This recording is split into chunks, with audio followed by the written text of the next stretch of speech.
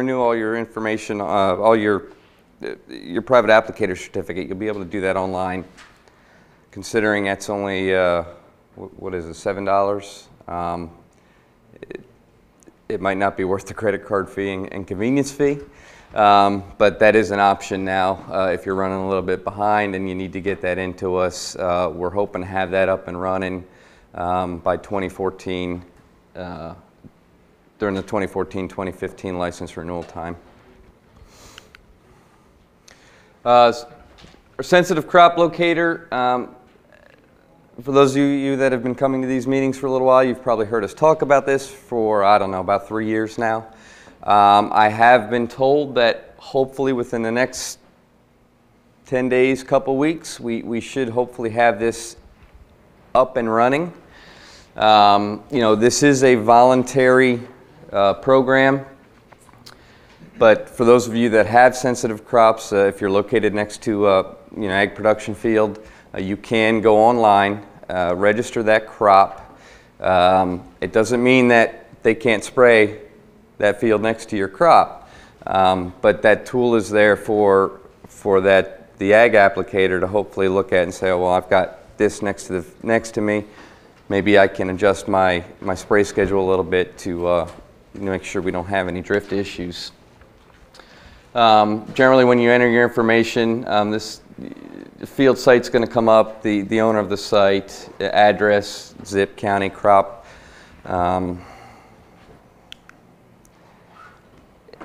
And there will also be some imagery that will be available to utilize for that commercial applicator. You can also measure an area if you're unsure where what everything is. It's a pretty good tool that you can use to measure exactly distance, location, the size of that field that you're hoping to get into into the locator. Our inspector regions have changed a little bit. Most of the folks that are on the Western Shore, their regions have stayed the same, more or less. We've just mixed it up a little bit here on the Eastern Shore with PD Council covering most of the Mid and Upper Shore, and Dorchester County, and Ellis Tinsley, one of our supervising inspectors, will be covering the Lower Shore, and Scott Rouse just up in Cecil County. Legislative update, we have not submitted any bills, but we are looking at 2 bills that will affect my section. Senate Bill 675. This is about the 3rd time this has been introduced now. A couple years ago and the year before that. Last year they took a break, but it is back. It has been introduced. Not quite sure. It hasn't gone to hearing yet. We're not quite sure when it is, but it will be going to hearing at some point here shortly. We do a voluntary reporting now. Matter of fact, our survey for the 2011 year should be coming out within the next few months. This bill would require mandatory reporting of any pesticides you've used, you've released, sold, or purchased. So this isn't just you need to submit your records when we ask. You will need to submit your records every year on one specific date. Not only will you need to submit your records of what you applied, you will need to let us know what you have purchased. And if you've sold any, you need to report what you've sold. All our restricted use pesticide dealers will also have to purchase or report everything that they have sold. The bill will establish a special fund for the program, so it's not fee-wise, it won't affect you directly anyway. What it will do is it will the manufacturers pay to register their products for use in the state of Maryland. And the bill is tacking on some additional fees that the manufacturers will have to pay to register those products. Who's pushing, you said, those 660, 675? Is that MDA? No. O'Malley, okay. It's I believe it was put in by Senator Montgomery, or yeah, Senator Montgomery. But it's special interest groups have been pushing this for the last several years. There is a confidentiality clause. No one's supposed to see these records that you submit to us except for us, and we can release those to researchers. There is a $10,000 penalty if it is leaked. So there is a penalty, civil penalty if confidentiality is broken. There's also pretty hefty civil penalties for failure to report. So if you like the bill, great. If you don't, contact your senator and let them know about it. MDA, I don't know if I can say this or not. MDA has been told not to take a position on it. So we can't. Just to let you know. So if you would like to, though, please contact your senators. Has Farm Bureau taken a position on it? Oh yeah, they're against it. Yeah, they have. It's time for you guys to stand up for agriculture in our illustrious secretary. You're not not going to lose your job. This dumbass can't run again. You're not the first person that said that. Yeah, somebody But- resigned. Well, all I can say is he is a cabinet official. He is not an elected official. He does what he's told to do. well, I know that. That's why very few of them have ever done anything. It has been opposed by us in the past, but we will be writing our fiscal. It's going to be an expensive bill, and it's going to cost the department quite a bit of money and quite a bit of time. Well, the one thing that's going to happen is they throw the fee on these pesticide manufacturers, and it's going to take all the limited use materials that you can use. They're just not, if they haven't got a volume to sell this product in Maryland, they're not going to get a state label and you can't use it. Yeah. That's what's And that could potentially happen. So especially with some of those products that there's not a whole lot of use. Some of your specialty products anyway. This Senate Bill 412 and 433, House Bill 433 won't really affect you, but this is a bill we are looking at as well. This would actually prohibit the application of any pesticide, lawn care pesticide, to any licensed daycare, any licensed child care provider, and all K through 8 schools. This is in addition to our IPM regulations, in school regulations that we already have, but that's it will allow for emergency application. And again, this is this will affect the lawn care industry, but and it affects us obviously. We have 12,000 licensed daycare providers in the state of Maryland. I've got 6 inspectors. So yes. That's due to Hopkins, and I'm not a big Hopkins fan, in their infinite wisdom, they have blamed we have a lot of children, 1 in 4 is learning disabled. I work with children who have autism. They have put the pesticides is the cause of autism. I have a child who is actually mercury poisoning. It's a mercury preservative with shots. It's called thimerosal, and boys can't eliminate it. But in order to get that, because they're in vaccine research, and they've been in vaccine business, they have pushed it off on pesticides. And I've done chelation on my son for 4 years, chelation. It wasn't pesticides or the chemicals, ag chemicals coming out of them, was basically lead, and mercury was the big one. And that's not in the chemical, in these things. You know, so they want to say, oh, it's the lawn chemicals. It's not the lawn chemicals that are refined in these children.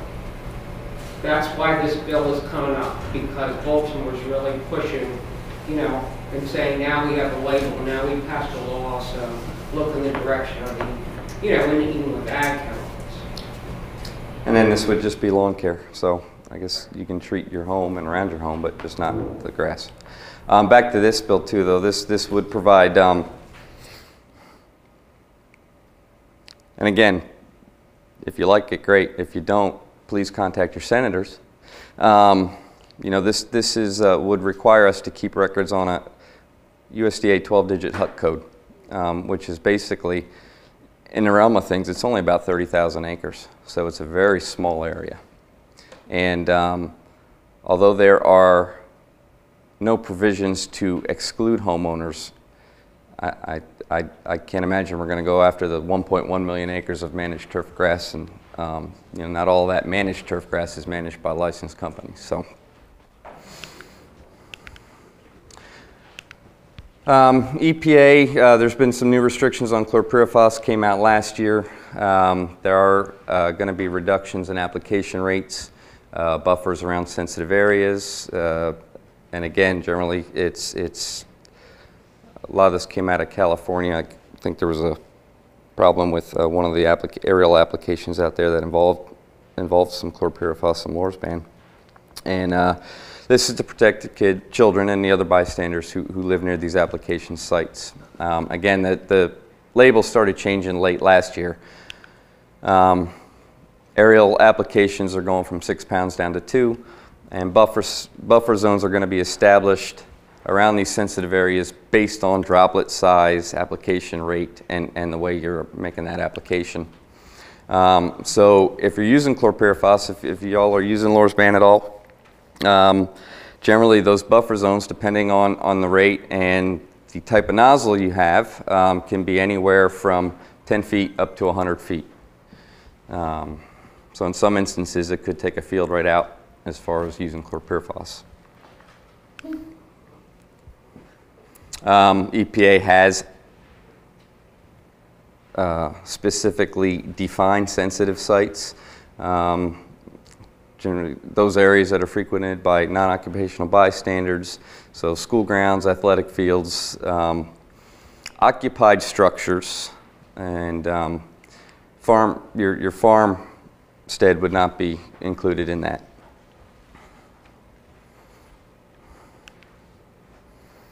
Soil fumigation, the new training requirements have been out for a little while. EPA does have, bless you, out of all the times I've been on their website, they do have a soil fumigation toolbox. And again, out of all the times I visited their website, this toolbox is actually a pretty decent tool that they came up with. All your information for any fumigation needs are in there. But basically, the training, EPA is requiring the registrants to develop and implement some sort of training program for certified applicators that are supervising these applications, and it's got to be completed every 3 years. We don't have a lot of fumigation going on in Maryland, so we have just adopted, instead of coming up with our own regs, we've just adopted EPA's approved registrant training programs to satisfy that label requirement. There are 2 required parts of the program. It's a general fumigation requirement and then the active ingredient requirements. Once you complete that training, and again, it's right there, www.fumigantetraining.com. It's a web-based training. Once you complete that, you can print that certificate.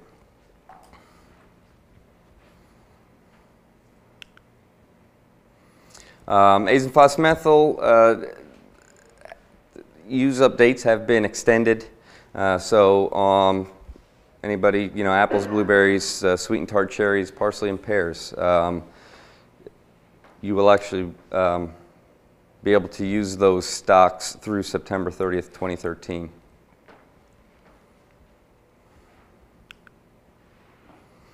Web distributed labeling, I think EPA, it looks like they're going to be going ahead with this. We've talked about this at recertification meetings for the last year or two. And what this is, basically these labels, when you purchase your pesticides now, you've got that product label that's however thick it is these days. You'll have a very basic label on that container.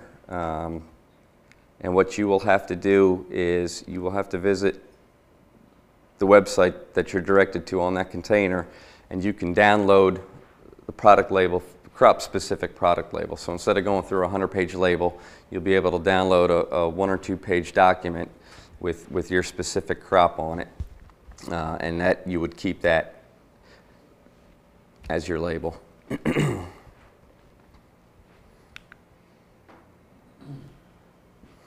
EPA is also considering defining under the supervision of a certified applicator. They want to define the levels and requirements. They're talking about doing a minimum age requirement for individuals applying pesticides under supervision. We have minimum age requirements for our commercial applicators right now. Whether EPA is going to go a little higher than, a little more stricter than what we've got, I don't know.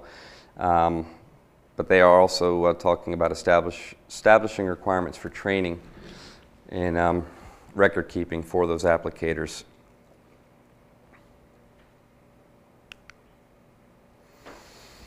Pesticide storage. We've had storage requirements since October of '93. This has come, we were asked actually by the university's pesticide extension pesticide specialist, Dr. Amy Brown, if we talk a little about pesticide storage requirements. We've been seeing some issues out there during our disposal programs, but generally your storage must be secured or locked. I don't know how many of you have actually seen one of our inspectors. 9 chances out of 10 you're not going to see our inspectors unless there's a complaint against your particular operation. If you do see one of our inspectors, we're not just going to stop by. We're going to give you a call, set up an appointment. When we do that, at least go out and quick lock your door on the storage.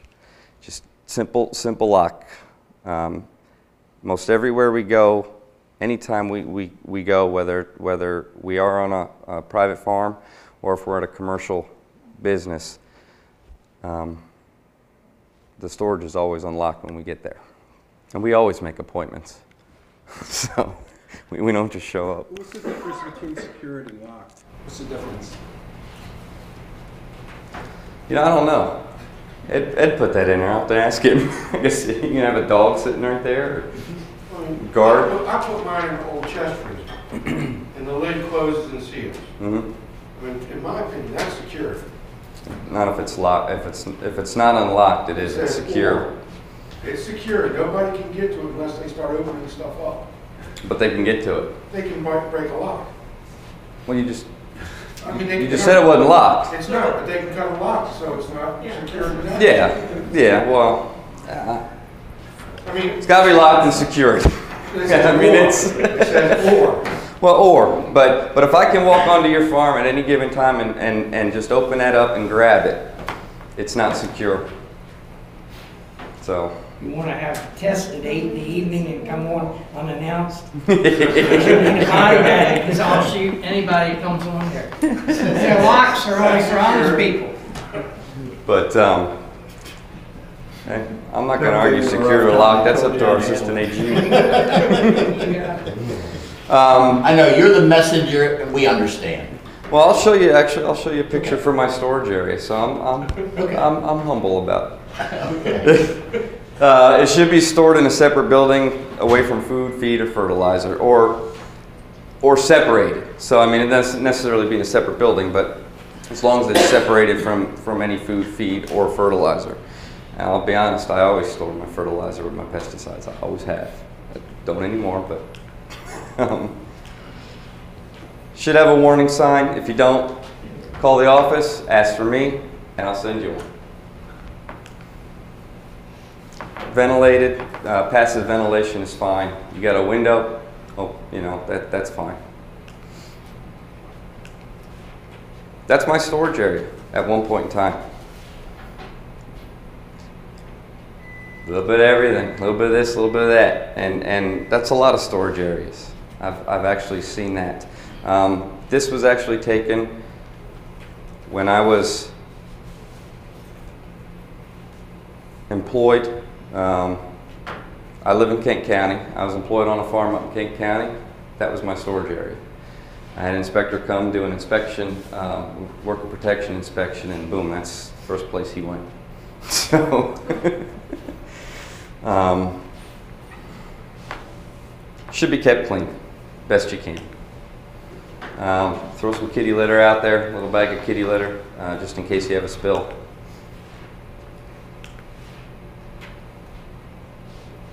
This is a tough one. Everybody's got unlabeled containers somewhere. You have no idea what's been in it. For all you know, it's been sitting in that back corner for the last 30 years. If you don't know what it is, just put unknown on there, set it on the corner, give me a call. I'll put you in our next disposal program. I don't need to know what it is. I don't care. As long as the flash point meets the disposal requirements, I'll take it and get it out of there for you.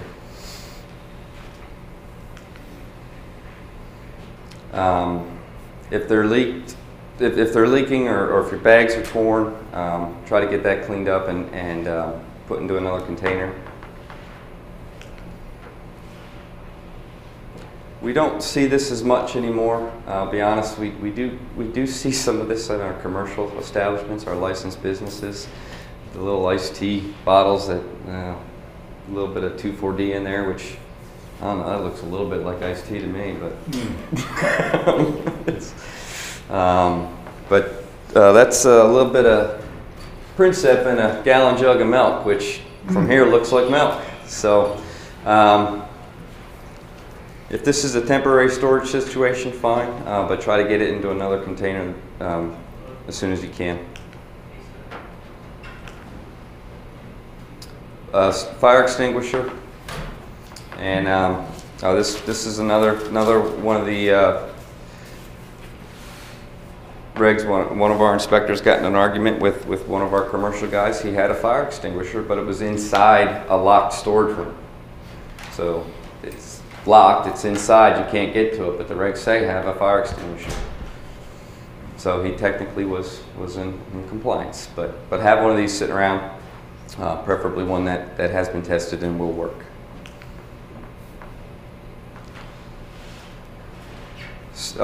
50 feet from any water or well. If your storage is located within 50 feet of any type of water or well, then it does need to be stored in some sort of secondary containment. That pan, that little foil pan, is secondary containment, and that'll work just fine.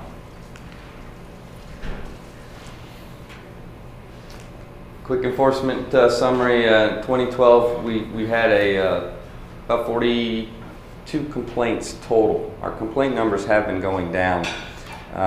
Unfortunately, our ag complaints last year went from 4 the previous year up to 12, which still, in the realm of things, all the applications that are done throughout the state of Maryland, it's pretty good. You know, that 12 is pretty low. Out of the 12 ag complaints, 6 were on commercial ground, 2 aerial, and 4 were on private applicators. All 12 were drift. Out of the ag complaints, we still have 7 pending, 3 private and 4 commercial. We're waiting on samples from our state chemist section. One of the aerial cases was withdrawn. We were able to confirm 2 violations, one against a private applicator, one against a commercial company. And this letter of caution, both of them received a letter of caution. 2 of them were unconfirmed, but we did cite a records violation. And the drift violations, the 2 confirmed violations were drift onto neighboring crops. 1 corn, one wheat. The commercial company actually turned himself in. They were treating a burn down on they're doing burn down prior to planting, and 40-mile-an-hour across the field with 40-mile-an-hour winds and a tank of Gramoxone 2,4-D, and it wiped out about 30 acres of wheat in the next field. There used to be a lot of record forms to keep track of your spray and everything. Now they're getting increasingly difficult to get. Like DuPont used to put them out, used to get them at the trade show. Where can you get records that are legal to be used?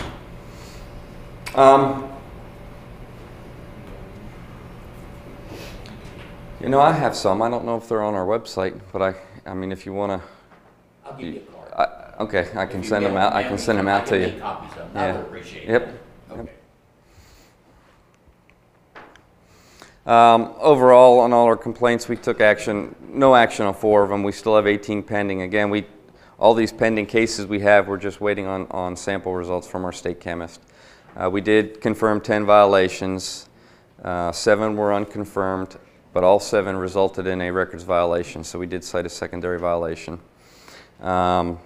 3 were sent on to US EPA Region 3 for follow-up. There were some federal issues that were sent directly to them. We did issue 6 civil penalties for a total of $8,650, and all 6 of those were actually on unlicensed businesses. Private versus commercial. I think we had this in here last year. If you're a private applicator, you're purchasing a restricted use product for use on your own property, or commodity grown on your own farm, or you're going to purchase it, or someone that you someone who works for you can purchase it as well. Commercial certification. If you're applying pesticide to a property of somebody else and you're receiving payment for that, you will require commercial certification. That private applicator certificate, we did issue some notices of warning this year to, well, it was about 4 or 5 different guys who were they were purchasing product for their neighbors. So remember, our dealers keep records of purchases. And if you're going to purchase those products, when we do our dealer inspections, our inspectors do go run down the list. And the problem is they didn't actually purchase it for their neighbor. They just gave their neighbor their license number. And the neighbor went and purchased it. The neighbor was licensed at one time. It just had expired. But again, if you're going to purchase a restricted use pesticide, you know, it's just for your own use.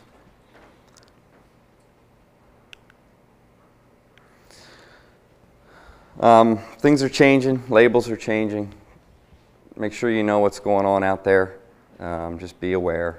We've got some label changes that have just come down the pike. I saw it today. Bunch of cancellations, voluntary cancellations on a lot of propiconazole products, as well as chlorothalonil 720 is being canceled. So just keep an eye on what's going on out there.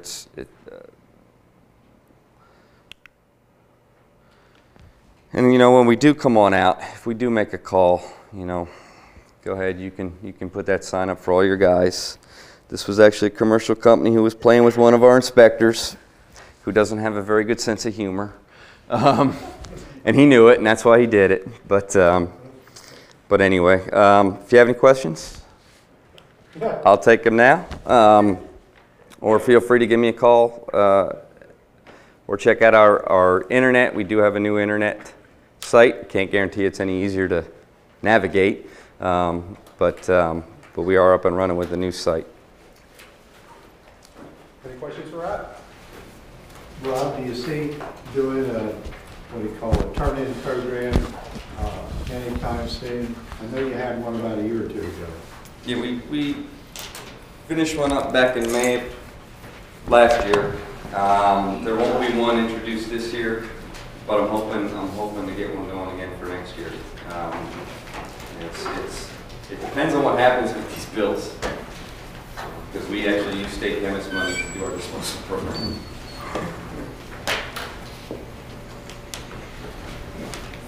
Thanks a lot, Rob. But that concludes our